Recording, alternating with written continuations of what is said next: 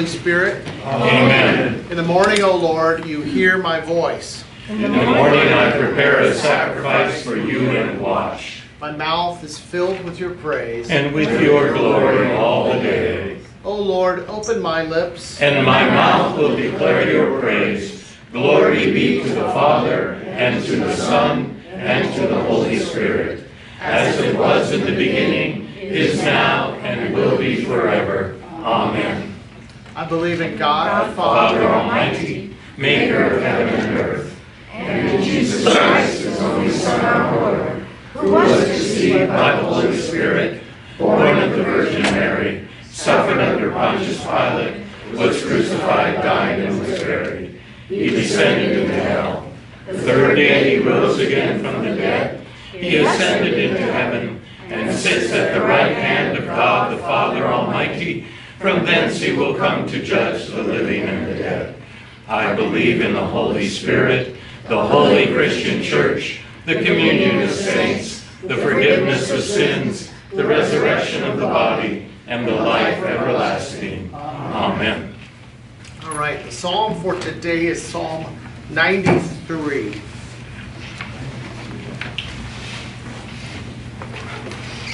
Psalm appointed for the last day of the church year. The Lord reigns. He's robed in majesty. The Lord is robed, and he has put on strength as his belt. Yes, the world's established. It shall never be moved. Your throne is established from of old. You are from everlasting. The floods have lifted up, O Lord. The floods have lifted up their voice. The floods lift up their roaring. Mightier than the thunders of many waters, mightier than the waves of the sea, the Lord on high is mighty. Your decrees are very trustworthy. Holiness befits your house, O Lord, forevermore. Glory be to the Father, and to the Son, and to the Holy Spirit, as it was in the beginning, is now, and will be forever. Amen. All right. Did, I think, is Nord here? Yeah. I passed him out. Hey, Dennis, can you turn the heater down a little bit up here? Doing it right now. Blowing right on me. Makes it hard to speak or breathe. I'm going to take this off now. Warm it up. Okay, so we are nearing the end of the Augsburg Confession. We're on Article 18 and 19 today. And these two are going to go together. And you'll see why in just a minute. So let's read them together. And then we'll move on and talk about these. So on free will. Our churches teach that a person's will has some freedom to choose civil righteousness and to be subject to reason. It has no power without the Holy Spirit to work the righteousness of God, that is, spiritual righteousness. For the natural person does not accept the things of the Spirit of God. This righteousness is worked in the heart when the Holy Spirit is received through the Word. This is what Augustine says in his Hypognosticon, Book 3. We grant that all people have a free will. It is free as far as it has the judgment of reason. This does not mean that it is able, without God, either to begin or at least to complete anything that has to do with God. It is free only in works of this life, whether good or evil.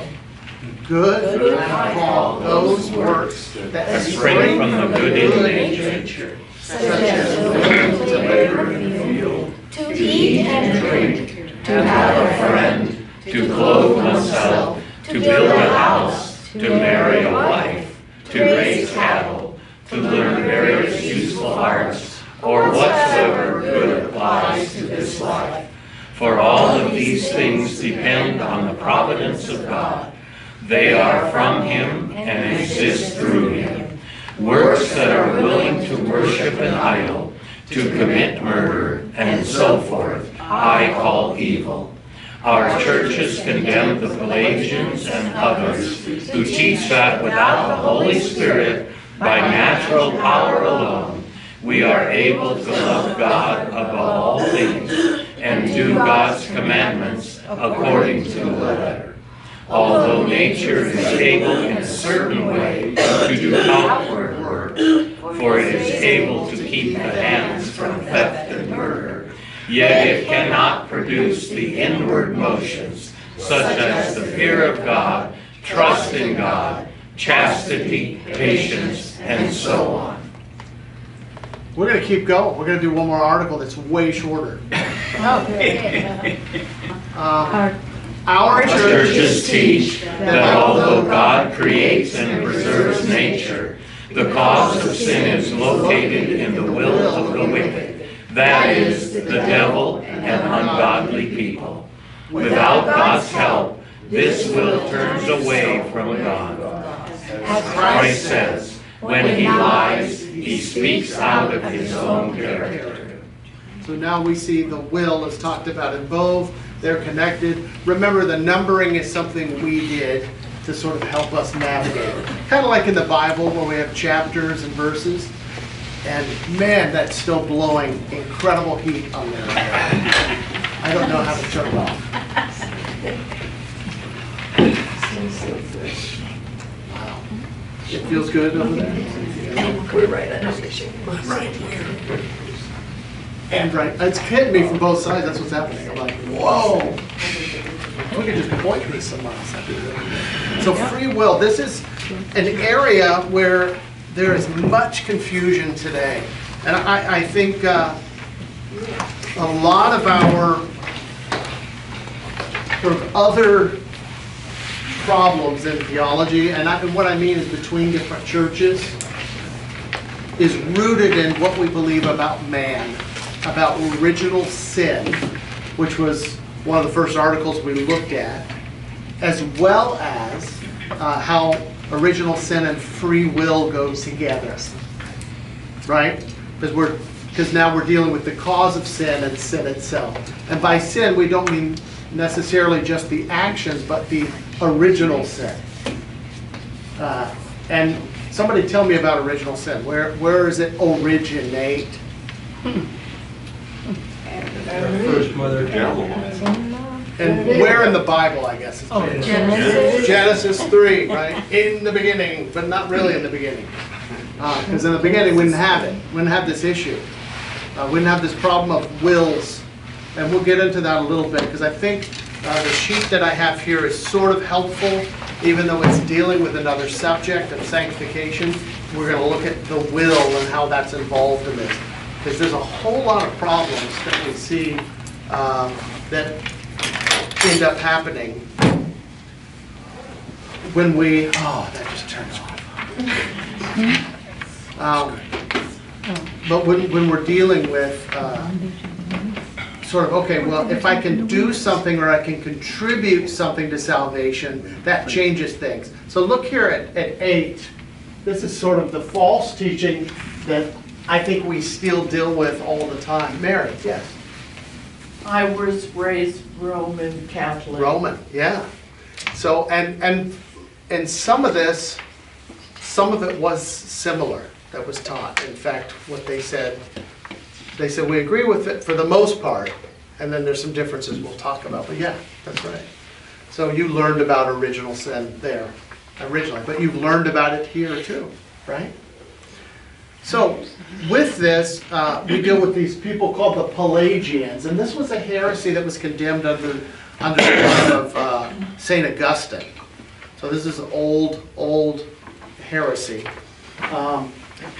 And quite honestly, you could argue that it's like it's the heresy of Cain, right? Remember Cain and Abel?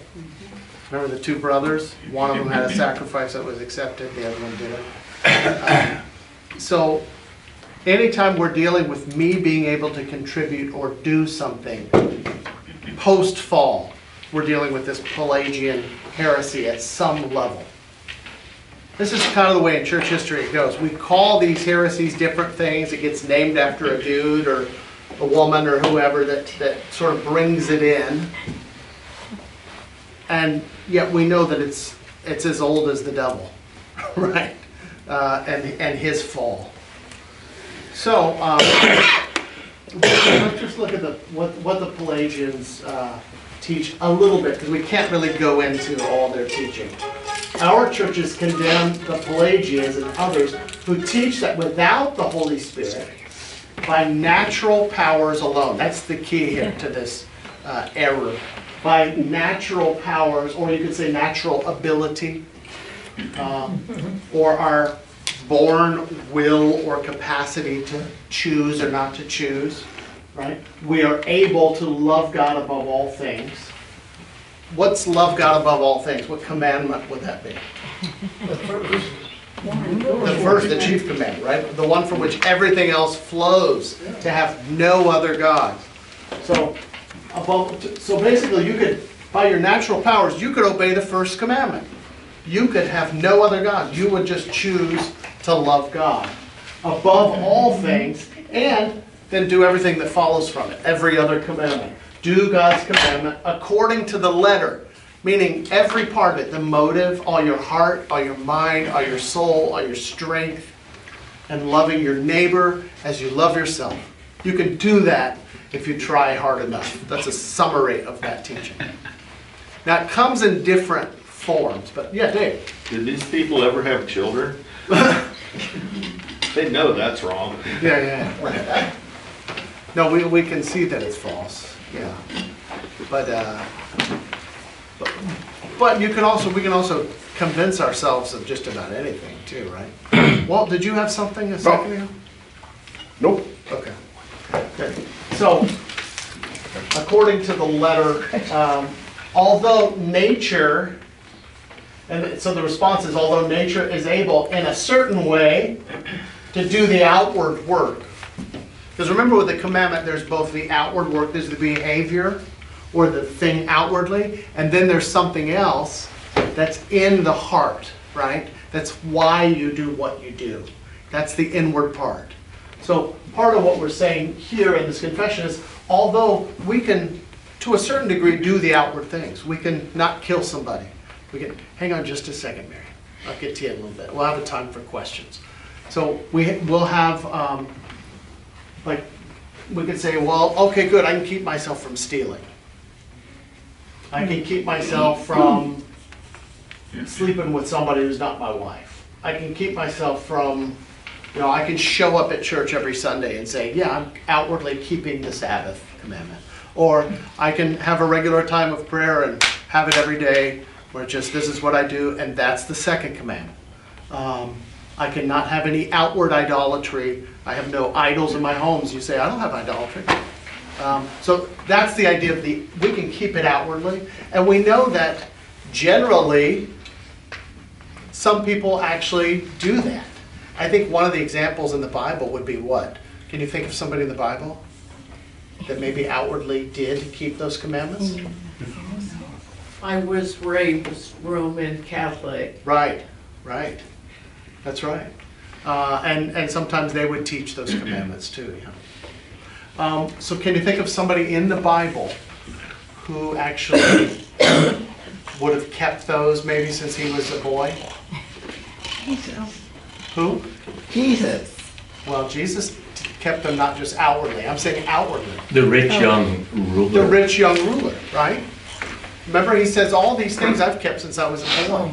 And he came to Jesus and said, what must I do to inherit eternal life? Well, where did Jesus point him first? Well, first he pointed him to 10 of them, right? These commandments. You know the commandments. And he starts listing some of them. And so we wouldn't, sometimes people take that and they say, well, no, he couldn't have kept those, or couldn't have thought he kept those. I think he did think he kept those. I don't think we have any reason to doubt that.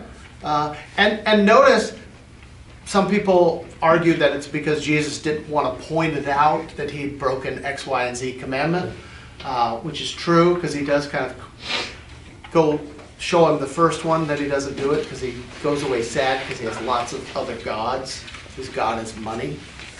But outwardly, I think he thought, yeah, I'm doing a pretty good job. And I think this is sort of the religion of America, if you will. When we think of like American Christian, when somebody says, yeah, I'm Christian, it's just kind of, I do my best, I follow the Ten Commandments. Isn't that kind of what we think of? And if maybe you don't know that, that's probably what your neighbors, the people that you work with that have some sort of idea of Christianity, they think Christianity is being good, doing good stuff, right? Because what's one of the biggest excuses people give for not going to church? Because we're hypocrites. All the hypocrites in there. Well, in fact, we'll hear people say, in fact, I know for a fact that they don't do the Ten Commandments because I've worked with Christian business so-and-so guy. And guess what? He doesn't pay his bills on time. Right? Or I've worked with so-and-so, Christian mechanic has the big Jesus fish out front. And, you know, maybe has John 3:16 on all his business cards. But he cheats me. And I caught him cheating. And he charges me way too much, or whatever it is, right? You can come up with a million reasons. Because people think that church is, and I think this is what sinful flesh does, right? We make it all about not what the Lord gives, but what? What we do. What we do, or don't do, right? And the don't do is the biggest for us. I don't do this. And so when we used to joke about what it meant to be a good Baptist growing up, and we'd say, well, it means you don't smoke, you don't chew, and you don't go with girls that do. So there you go. I don't smoke, I don't drink. That was my outward works theology in jest. But that's kind of what you think. You're like, well, I'm not dating anybody bad. They go to church too. They're kind of Christian. And you know, I do this, and maybe it is me, and I give some money, and I do this. But as you have said before, it often that aches at people's consciences, and then it leads to despair. Yeah. Well, and what we know happens in life, right, is that real stuff strikes us, like the real nasty stuff, the bite of sin or the sting of sin, which is death, which is suffering, which is all the sickness, all kinds of stuff, right? And you're like, uh-oh. I'm not as good of a Christian as I thought, right? And so that stuff sort of exposes the facade of our external civil righteousness, if you will.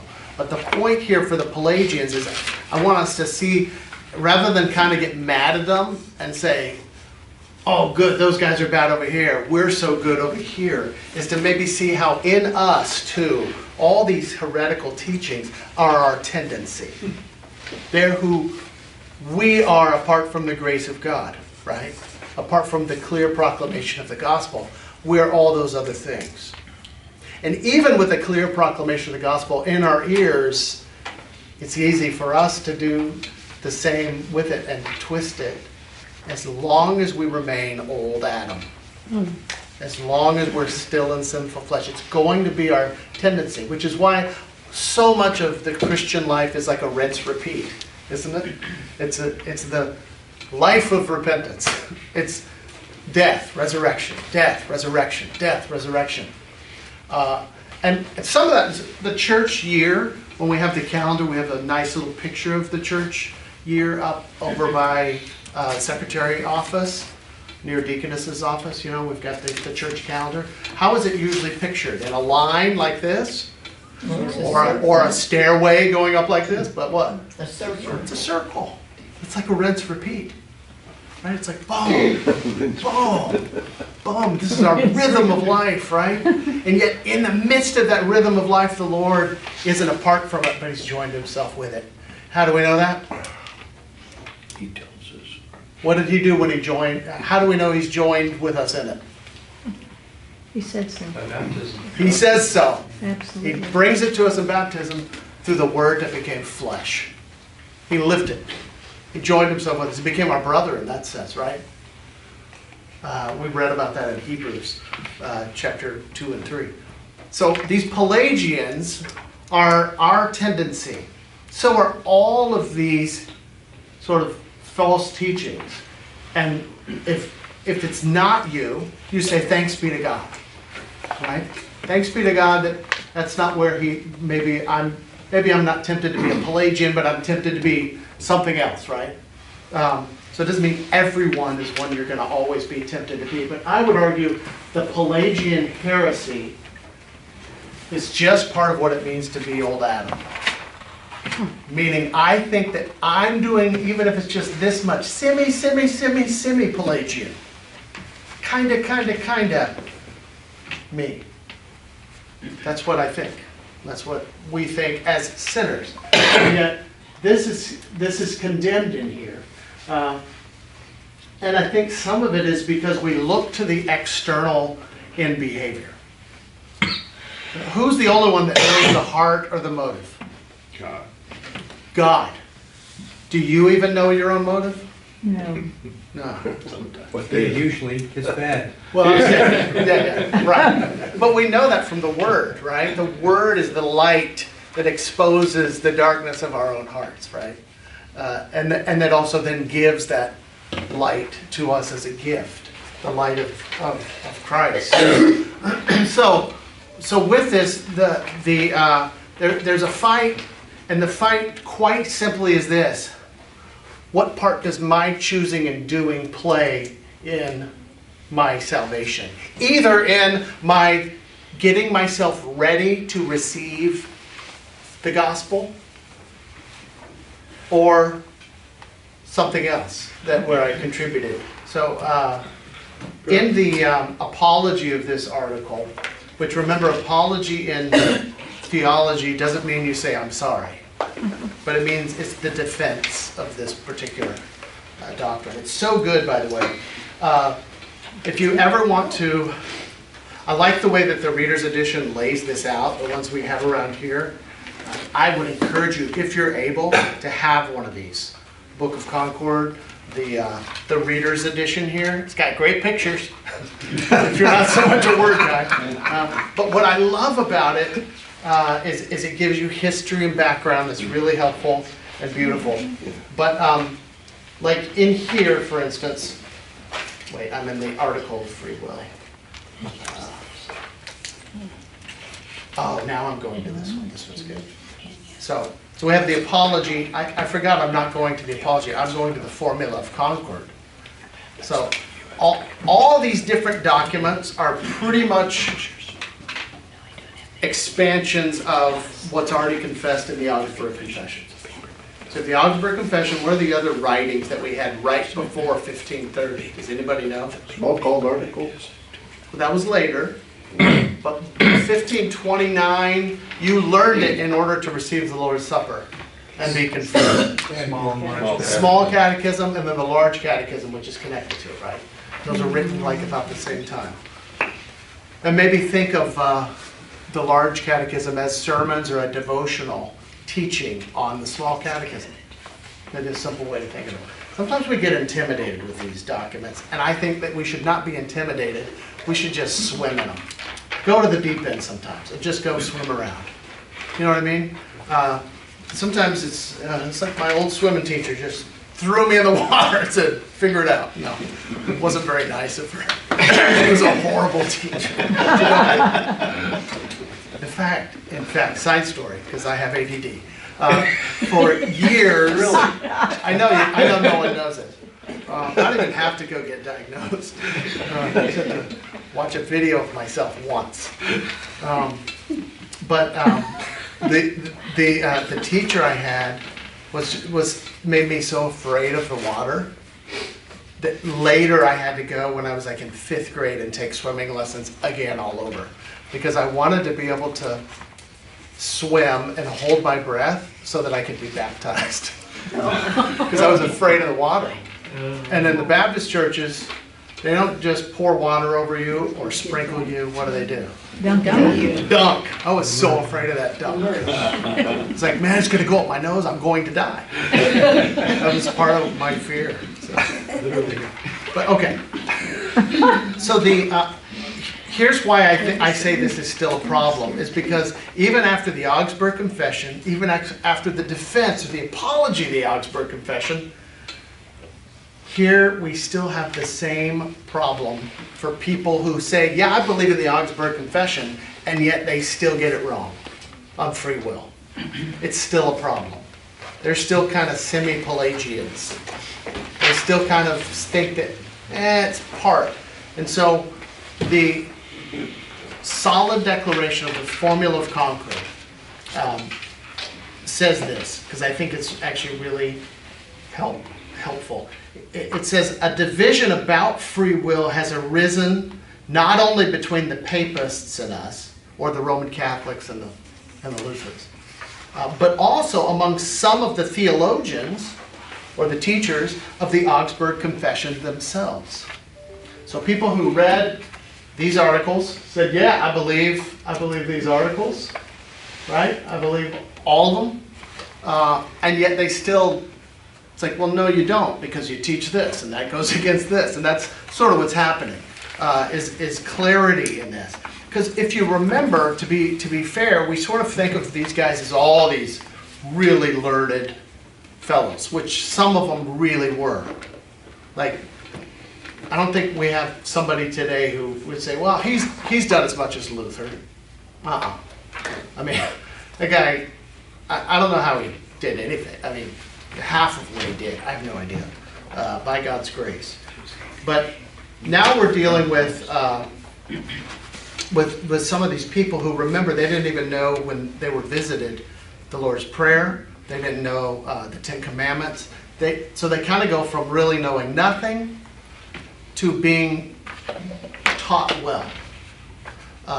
So between some of these theologians, there's some disagreement. And some of it is because there's not only the Lutheran Reformation going on, but what else is happening at the same time? Age of Enlightenment. Well, that's beginning to really happen, right? The pre-Enlightenment, moving towards progress, and I mean, all kinds of historical things are making this happen. There's a big teacher in the church named Erasmus that's there, and his whole thing is on the freedom of the will, which is how Luther ends up responding to it and writing a book called The Bondage of the Will. But Erasmus is kind of like the quintessential poet, artist, cool theologian. Like, he's pretty cool when you study him. You're like, man, that guy dressed cool. He had really cool rings. He had great pictures. He was an influencer in social media terms before there was such a thing. And he's one of the early guys to print his stuff. His stuff gets printed everywhere, which also helps Luther. Because you have this printing press, which is brand new, right? But this guy Erasmus is printing all this stuff about the human will, and that's influenced the church's teaching too. And not only Roman teaching, but he spends a lot of time in Sweden, where there's Reformation going on with Ulrich Zwingli. Remember the Swiss reformer up there? I said Sweden. Switzerland. Switzerland, yeah. And he also goes to Denmark and other places. Erasmus is all over, and then he's got these disciples all over. And to be fair, it comes into Lutheran teaching sort of practically through some of the ways later that Melanchthon wants to word things, because he's under a lot of pressure. After Luther dies especially, you remember he alters the Augsburg Confession. He changes it up, and that's why you'll see sometimes churches being named after the original Augsburg Confession. They're Augustana, which is what it means in Latin. Oh, yeah. The Augustana, which is the 1530, this Augsburg Confession we're learning, right? But what he did is later, because of pressure, political personal, his friends in jail, a lot of threats. Guess what? He did what a human might do to be charitable. He's in fact, some guys, in my opinion, are in Lutheran historical circles are a little mean to him because they're not. I think we should be understanding. Benti, everything that's a problem in the church is all Melanchthon's fault. It's like, well, it's because Melanchthon did that. Like, that's not fair. But he brings in the stuff that I think that we in our sinful flesh bring in anyway. And when you're pressured, you just say, if not for the grace of God, that could be me too. Right? So, that's a little bit of context in this. So, this says, mankind's free will is found and can be considered in 4 unique conditions. So when we say free will, always make sure you're defining terms, just like you would with any conversation. What are you talking about? When you say free will, what do you mean? Right? That's important. So here's 4 conditions of it. The question now is not what the condition of mankind was before the fall.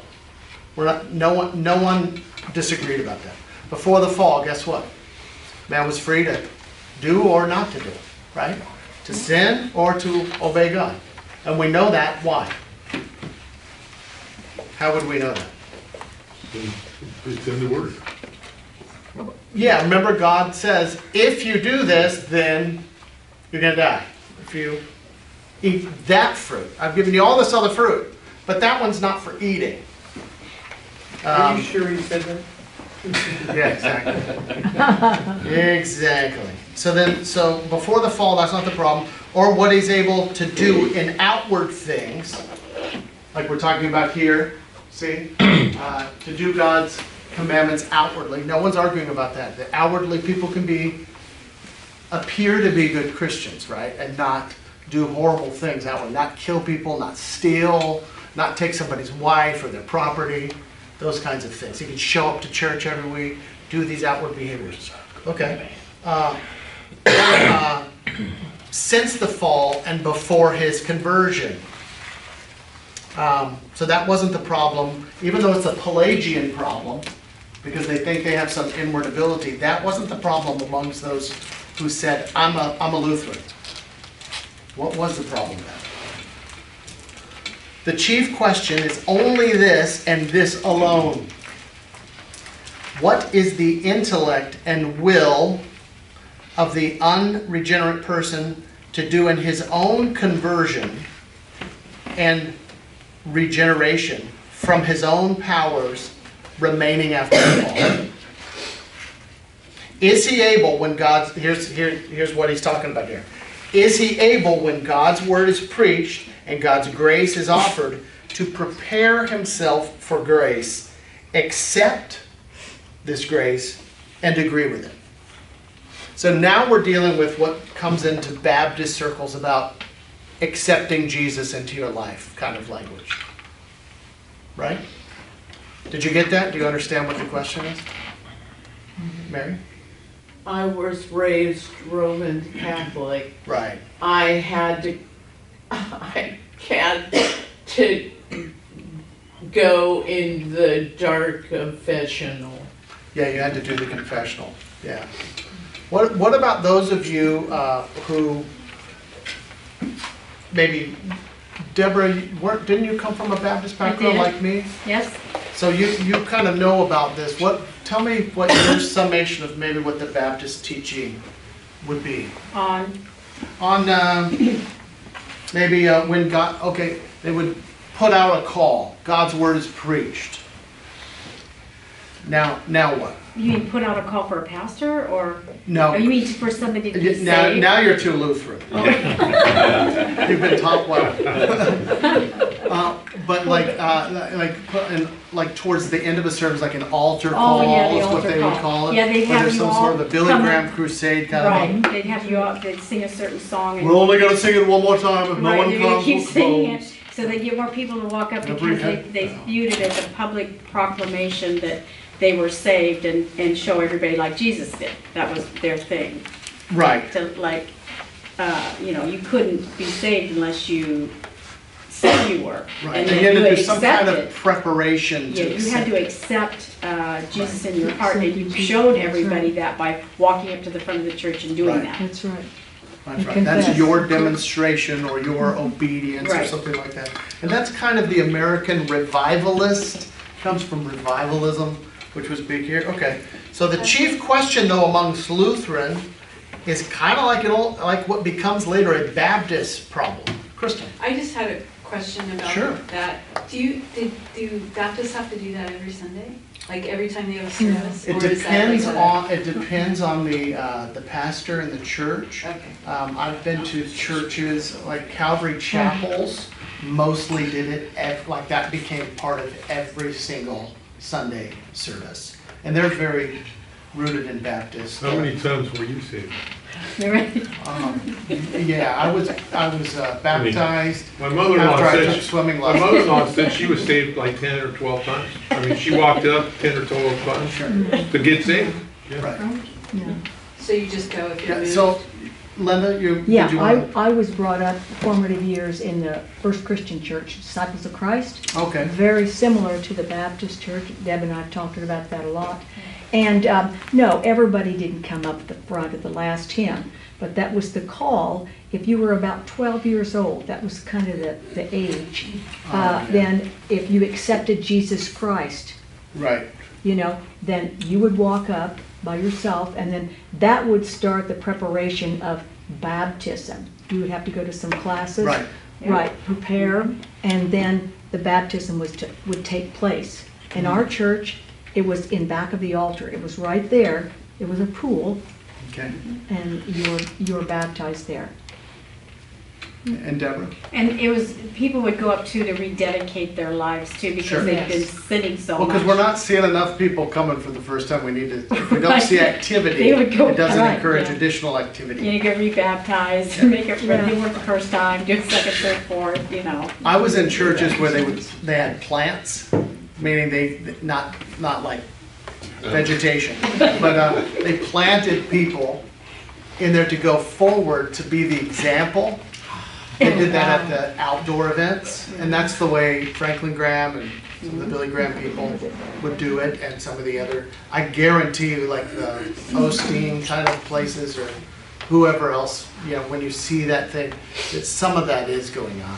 But also you can manipulate and coerce humans, we know that. And this is how we know it. This is what I told all the pastors at the pastor's retreat. You know that we can coerce people into doing things because we see it happen all the time. We have an entire industry built on it called the entertainment and concert industry. We know we can manipulate and make emotions happen. If we have enough money, we can do it. Why? Because you hire great musicians. Whether, you know, if you want to reach this target people, you spend tons of money, you get the most beautiful, let's say it's sort of a classical crowd, an older crowd that you'd like to just get a symphony up there. Beautiful thing, and have wonderful singing. You spend enough money and whatever the style is, or maybe it's more a country western kind of thing. Just hire, you know, Randy Travis or something. You pay enough money, you can get anybody you want there, and then just sing it enough time. Do it again and again, and do it again and again, and you start, oh yeah, that feels really good. You put the lights up and change the mood. I mean, we can manipulate and coerce all kinds of things. You know, you were talking about circular thinking as far as repentance and then forgiveness, and you know, in that way. And it seems like that's what state we're in. But the blood of Jesus, the water of baptism, keeps us in that relationship with God, no matter that old cycle of sinning and forgiveness and everything, where the Baptists they base what state they're in. You know, they made a free choice to go to church, and they're feeling really good, and they're close to God, and so they feel really good. But then they made a bad mistake of choice on Monday by doing some sinfulness, and they feel like they're fallen out of grace and they're apart from God. You know, and so that, I mean, you know, to me, that blood of Christ that has paid for my sins has covered that cycle that I'm not ever away from my God. because I am baptized. And that's the difference. They're thinking, oh, well, I'm good. I'm with God. I'm being bad. I'm out of my relationship with God. But within the Baptist camp also you have other groups, right? We're painting with a broad stroke. Because there's Calvinist Baptist, there's Arminian Baptist, there's... But the uncertainty of salvation is constantly on with them. The uncertainty that they're not sure that they are saved because of Jesus Christ. But instead, where are they pointed? Instead of to Jesus Christ, where? Themselves. Yeah. Did you do enough? Enough? Sincerely? Completely? Totally? Jessica. I have a question about last rites. Catholic. My mom's Catholic. She was very much about giving last rites. Yeah. And so, is that part of this? Is this like as far as salvation and? No, that would do with sort of the nature of what is the sacrament that we dealt with. Because we have a service of the Lord called Commendation of the Dying that we do, but it's different in the sense that they make it something maybe that it's not, and you have to go, what do you mean when you say sacrament? Like for the Roman Church, marriage is a sacrament. Ordination is a sacrament. There's 7, right? That's kind of a whole other thing, but I don't think that's necessarily connected to here, but it could be in the sense that it's sort of up to you to do the last rites if you're going to make it. Is that kind of how you're connecting? Okay. Yeah, so in that sense, I see where you can see that those are connected. Yeah.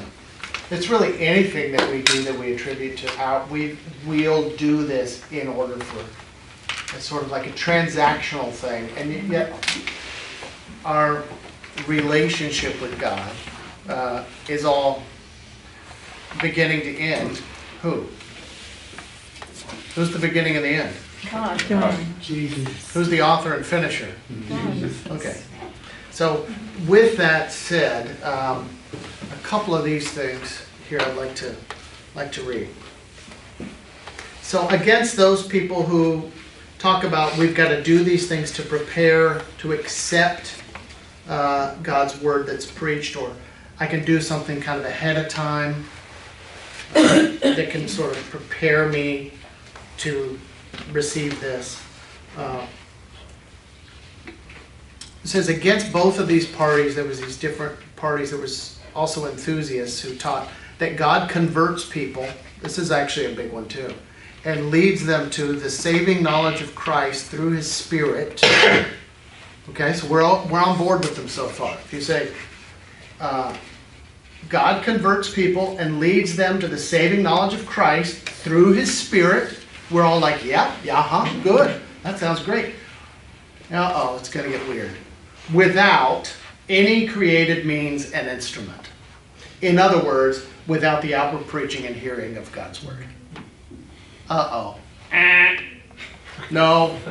So that's one side. The other side is we can do something to prepare. So you've got kind of these teams amongst Lutherans. Against both of these parties, the pure teachers of the Augsburg Confession have taught and argued the following. By the fall of our first parents, mankind was so corrupted in divine things having to do with our conversion and salvation of our souls, we are by nature blind, as Ephesians 4:18 says. And when God's word is preached, a person doesn't and can't understand God's word, but regards it as foolishness. Remember what Paul says about the Greeks. They consider it foolish. It doesn't make any sense to human reason, this gospel, that God would become a man and take my place on a cross and die for my sins to forgive me. That makes no sense to my reason. It's foolish. Or folly is another thing with it. So, also, he does not draw near to God on his own, the sinner. He is and remains God's enemy until he is converted, becomes a believer, and is given faith and is regenerated and renewed, according to Romans 5:10. This happens only by the Spirit's power through the means of the Word, when it is preached and heard out of pure grace without any cooperation of his own. So, the big difference here is that, it has to do with original sin, doesn't it? Like, I believe I cannot, by my own reason or strength, come to Jesus or believe in him. But the Holy Spirit has called me, not just through some weird thing in my heart, but how? By the gospel. Through the means, through the preached word, the external word, through the preached word with water, baptism, through the preached word with bread and wine. Jesus preaching his word of his supper that he brings us to. These are the ways that we are given faith, kept in the faith, and every other fruit that we seek in our life as a Christian flows from that faith that we're given in those places where he says, I'm going to be here for you for the forgiveness of your sins.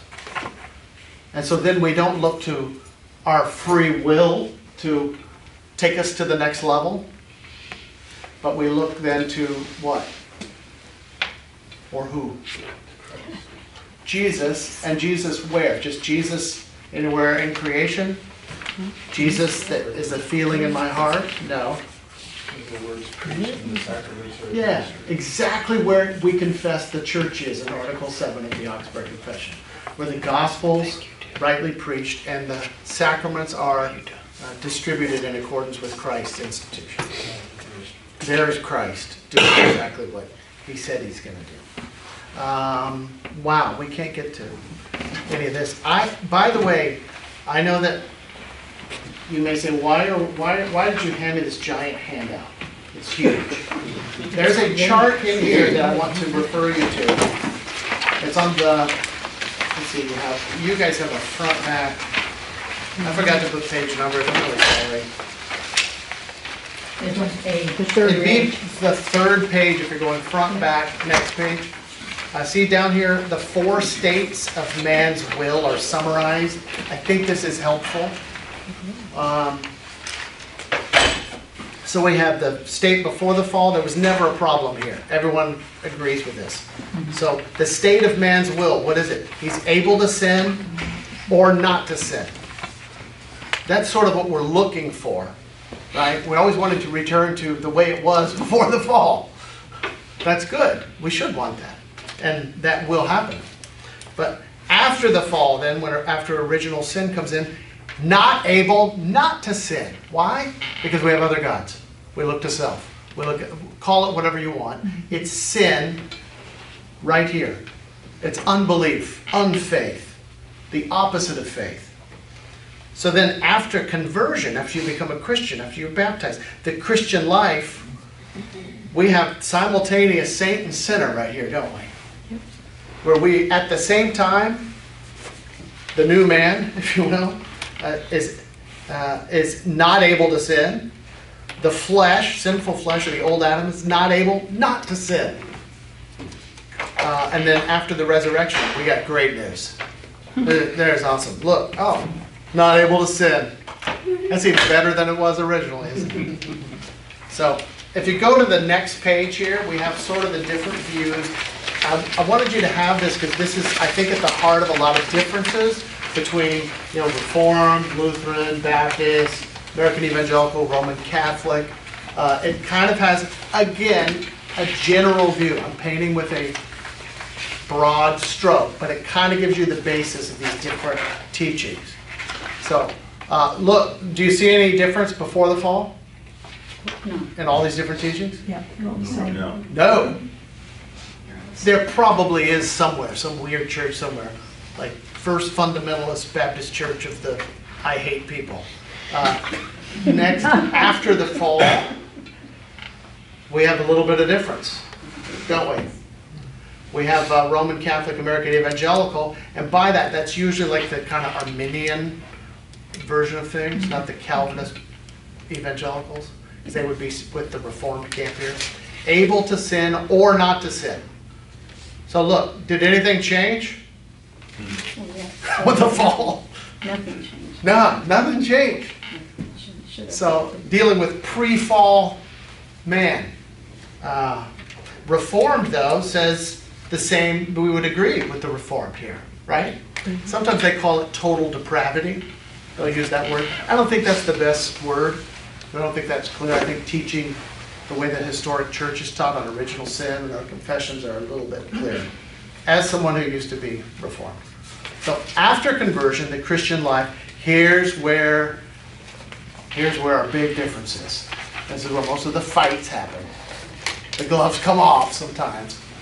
And it's why we have to be careful when we're reading something. We say, I wonder what theological confession they're coming from. Maybe you're reading a book on devotional. And you might say, they're probably going to be coming from this camp, and there may be some really helpful things in this book.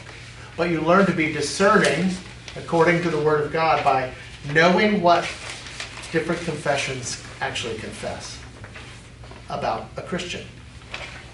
So, the Roman Catholic, American Evangelical, look what happens.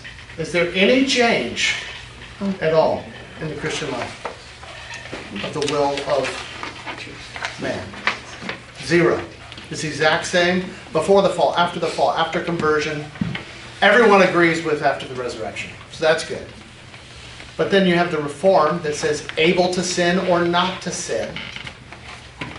And so basically you have a sort of semi-Pelagian view here. And then there's the Lutheran view, which it frustrates people who love reason, human reason and systems, because it doesn't fit into any system. It's just, this is what the Bible teaches, and to us it looks like a crazy paradox. But we let the tension stand because that's what God's Word says, period. Don't try to figure it out and tie the bow neat, where God doesn't give it to us neat. Not able to sin. Not able not to sin, sorry. So not able to not sin, according to the flesh. And according to our new man, not able to sin.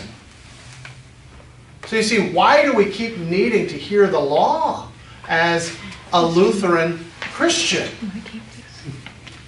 Do you see why? Because we're still in sinful flesh. And this old man has to be put to death, doesn't he? Daily.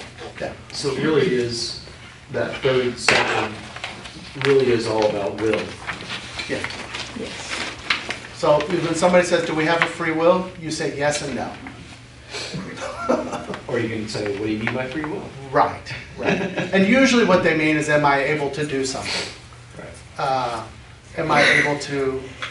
And so sometimes, our temptation is to do what the Reformed do, which is they use the law then sort of to teach you how to be a Christian. It's called the didactic use.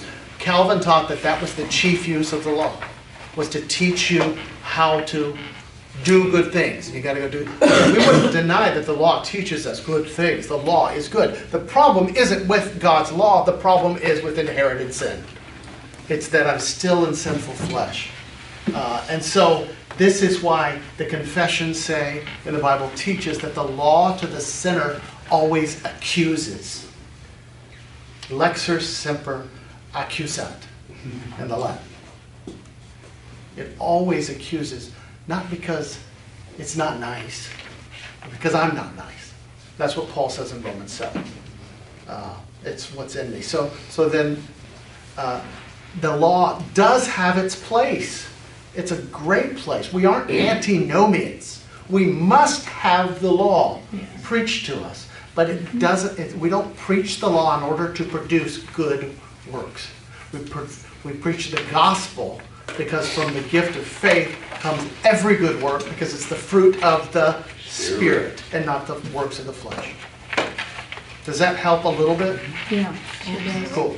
Because this gets confused in Lutheran circles too. We can always confuse it. And we got to keep doing it, otherwise we're going to put the emphasis in the wrong syllable and things get weird. But we can also help maybe our Christian brother or sister or a neighbor who might be listening to a Billy Graham program and say, just so you know, this is what's taught kind of about the Christian. And that's kind of important, right? And so we have this wonderful comfort of God's Word that we can always go back to. And that every one of these great gifts that the Lord gives comes from this Word. We can talk more about this later. The causes of sin is not God, but who? Satan. The devil and sinners. That's what it means, the ungodly. So am I guilty for causing sin? Did I cause sin? Yeah, I did. In fact, in Adam all fell, says Paul in Romans. But just as in Adam through one man all fell, in Christ, the second Adam, all are saved, redeemed. Thanks be to God. All right, let's pray the Lord's Prayer together. Our Father, who art in heaven, hallowed be thy name. Thy kingdom come, thy will be done, on earth as it is in heaven. Give us this day our daily bread, and forgive us our trespasses, as we forgive those who trespass against us. And lead us not into temptation, but deliver us from evil. For thine is the kingdom, and the power, and the glory, forever and ever. Amen. All right, if you want to dig deeper on this, I suggest you go slowly through the solid declaration on called Free Will of the Formula of Concord. Article 2 of the Formula. Free Will. You can get it online, bookofconcord.com. It's free. Just read it there. Free will. Go slow through it. Pastor, just an announcement. Sure. Some of you have seen Luke 2 shirts. We have some of those. If you want to wear a shirt, we'll have them next Sunday here. And they, instead of your Christmas sweaters, it generates some conversation. It's a ministry that Kim Lunsford's brother-in-law runs in Southern California. But they're nice T-shirts. We have them down in the preschool office. I'll bring them up next Sunday after Bible study.